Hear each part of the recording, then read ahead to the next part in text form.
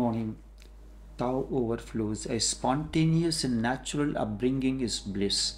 The second cycle of 7 years is immensely important because it will prepare you for upcoming next 7 years.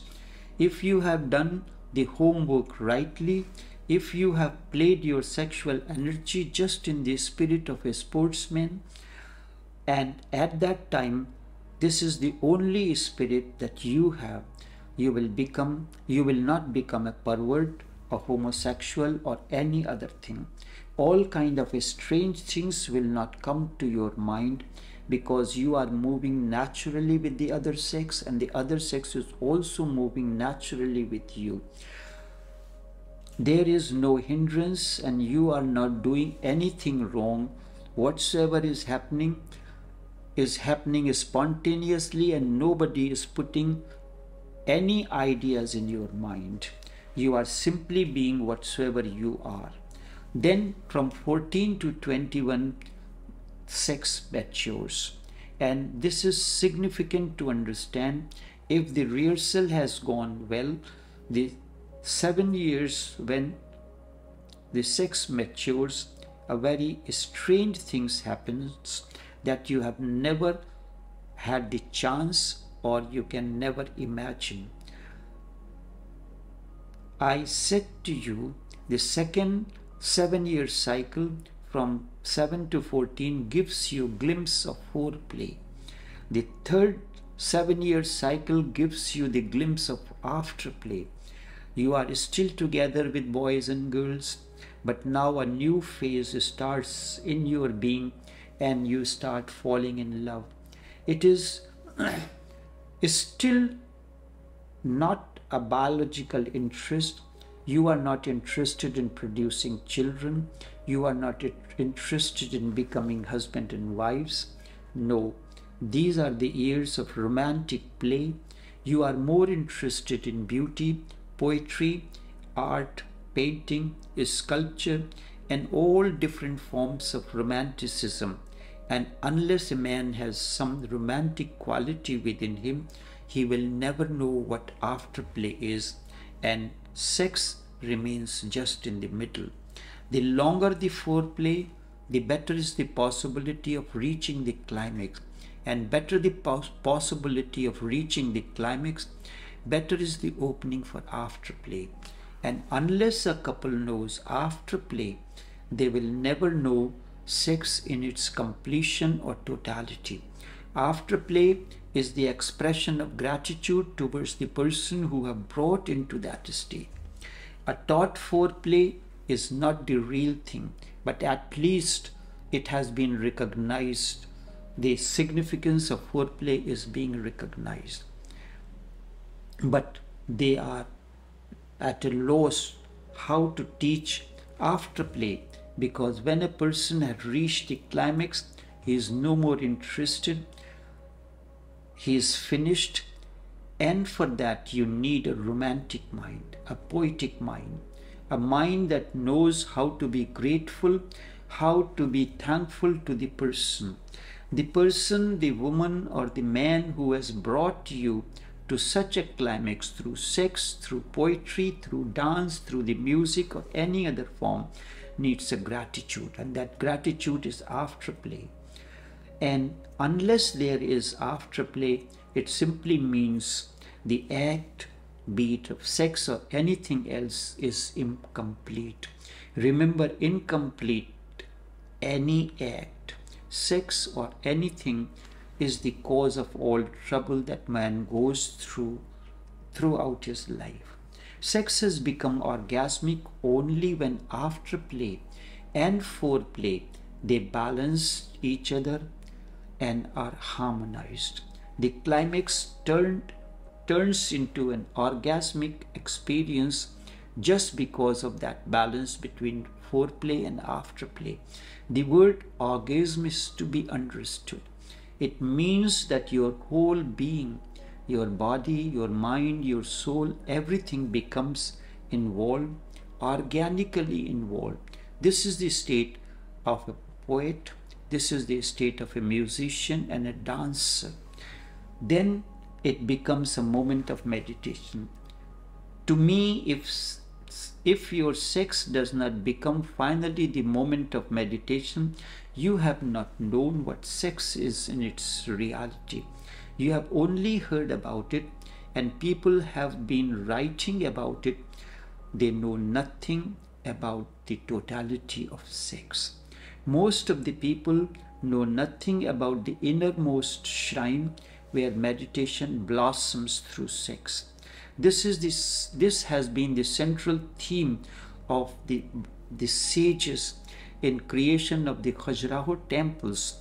On the outer walls there are erotics, couples in various sex positions. These create attractions and distractions simultaneously. And because of these distractions, you do not want to go within.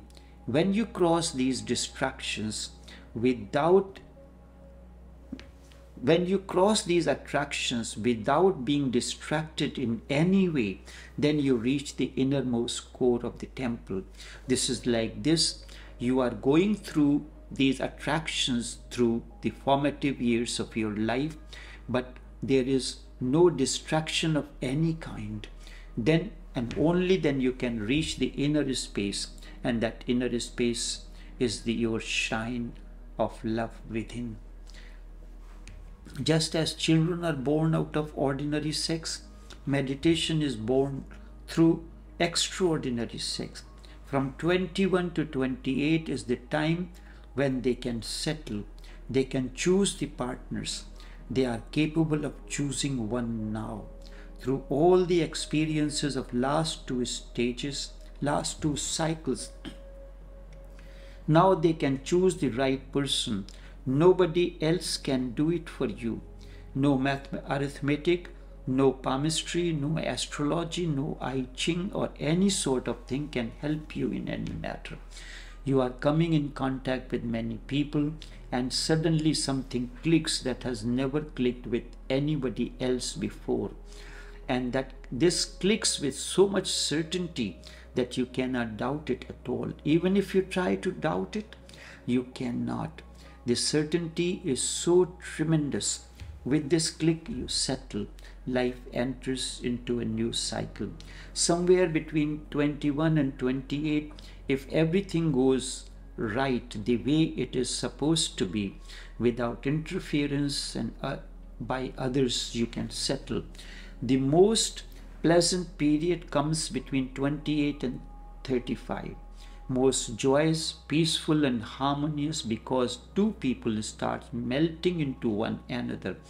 This happens only when the previous cycles are lived spontaneously without any outside distraction. It is during this period, at the age of 35, you begin to feel that you are not the body.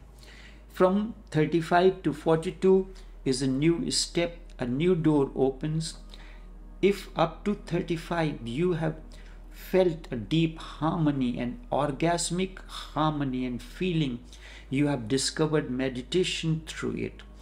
From 35 to 42, you will help each other to go deeper into one another, deeper into meditation without sex. Because sex is the point, at that point it starts looking childish and juvenile. You want to explore stages beyond sex. Beyond sex is meditation first. 42 to 49 is the time for a person to be able to know exactly who he is. From 42 to 49, he goes deeper into meditation, more and more into himself, and helps the partner in the same way. They become friends. There is no more husband and wife relationship. That time has passed. It has given richness to your life. Now there is something higher and higher than love, and that which is higher than love is the light that you are entering. There is friendliness somewhere, sometimes something that you have never known before, a compassionate relationship to help each other to go deeper into one another, and much more. If the two becomes independent, You are like two tall trees growing together. Or you are like the husband and wives are like two pillars. They hold the roof of the temple, but they maintain their individual separate identities. 49 to 56, this aloneness becomes your focus of life. Everything in this world loses meaning for you now. The only thing meaningful that remains is aloneness, totally overflowing togetherness, unexplainable understanding. At 35, you felt that you are no more body. At 49, you begin to feel that you are no more mind as well. From 56 to 63, you become absolutely what you are going to become. Your inner hidden and unknown potential blossoms. 63 to 70, you start getting ready for the final descent to drop the body. Now you know that you are not the body, you are not the mind. You are something beyond that. Body was known separate when you were somewhere 35, and now at 49 you know you are not the mind either. Now everything else drops except the witnessing self. You are a witness to everything that is happening. Just pure awareness, the flame of awareness remains with you, and this is the preparation for death. 70 is the natural lifespan for a man, and if things go in the natural way, then he dies with tremendous joy, great ecstasy, feeling immensely blessed that his life has been meaningful, that he has at least found his home, and because of this richness, this fulfillment, he is capable of blessing the whole existence. Just to be near the person who is dying is a great opportunity, a great blessing, a benediction. You will feel as he leaves the body, some invisible flowers are falling on you. You cannot see the physicality of those flowers, but you will feel that the flowers are falling on you. It has always been a great moment in the lives of the disciples when the master leaves the body, and it is possible because the master can know when he is going to leave the body. He can collect all those special ones who have been a fellow travelers with him, moving the same way. Now that he is leaving, he would like to give them his last final gift. As the master opens his wings towards the outer world, you will feel the breeze which is incomparable. There is nothing in life to which you can be compared.